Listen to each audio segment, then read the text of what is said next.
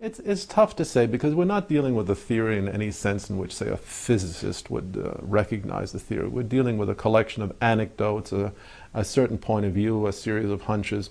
I would say that the most outstanding, the salient points are, first of all, the fossil record, which is simply mystifying. We can't make much sense of the fossil record. It does not sustain any kind of Darwinian prediction that can be intelligently derived from Darwinian theory, and it doesn't seem to sustain anything else as far as I can see. It's a perfectly mystifying record. That's one obvious point. I'm not talking just about the Cambrian explosion, I'm talking about everything that doesn't make a whole lot of sense in the fossil record.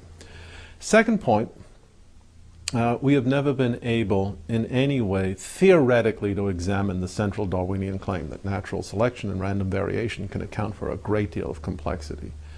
If you look at the history of physics, for example, what did Newton do in the 17th century? He said, well, the planets are being attracted to the sun by a force. It's not any kind of force, it's a inverse square force. And then he went and showed that if you make that assumption, the result will be an orbit that conforms exactly to the observed orbit, say, of the Earth or of Mars. It will be a conic section.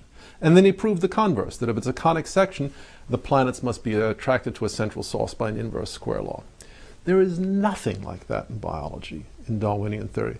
A kind of a canonical demonstration that this mechanism, random variation, natural selection, is adequate to the generation of this level of complexity.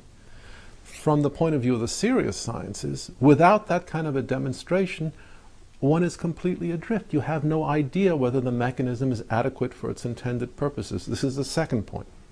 Third evidential piece of the puzzle. Look, you turn to the serious sciences, you turn to general relativity or quantum mechanics. I can program a computer with the equations of general relativity or with the equations of quantum mechanics, and I can say, all right, what are the consequences? I can actually see the consequences emerge in a simulation. We can't do any of this in biology. And that should prompt any reasonable person to ask, why not? If this is such a simple mechanism, which could easily be programmed on a computer, how come we can't set up a computer and create something of biological-like complexity? How come we cannot see the unfolding of an evolutionary process the way we can see the unfolding of an evolutionary process in physics? This is a very serious question. I've looked at all the genetic algorithms. I'm trying to write a genetic algorithm myself. And the sheer fact is, without a tremendous amount of very special manipulation and ad hoc constraints, the computer is not going to generate anything realistic if it uses Darwinian mechanisms, and it will generate something realistic only if it doesn't use Darwinian mechanisms. This is an important point. 50 years after the computer revolution began, we have a splendid tool for assessing the intelligibility and viability of Darwinian theory.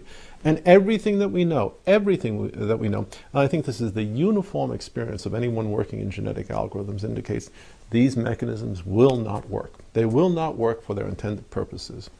And finally, there's the utter absence of laboratory evidence. I mean, random variation, natural selection, we should be able to start manipulating organisms. When we look at dogs, no matter how far back we go, it's dogs. When we look at bacteria, no matter what we do, they stay bugs. They don't change in their fundamental nature.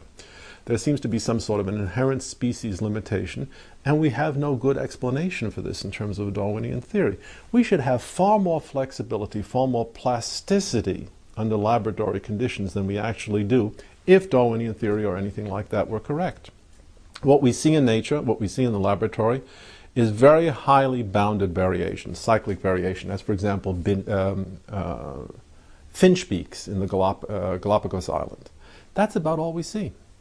Small variations. Why is that if Darwinian theory is correct? These are evidentiary points that I think need to be stressed, need to be examined openly, honestly. And they never are, of course. Never are.